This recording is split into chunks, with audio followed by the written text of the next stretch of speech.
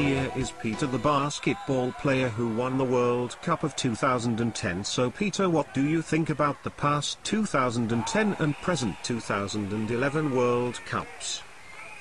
Well, that's when in 2010 I won with my team. Not only me, the ground was fitted for me cause the ground was able to quick run everywhere. So in 2011 I like the team with player.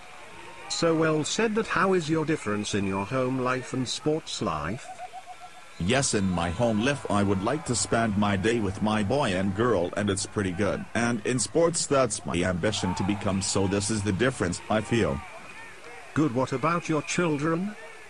I have two children, Rocky and Princey. Rocky always play basketball with his friends. I like him very much of his interest in basketball, and Princey will be playing always with her bar.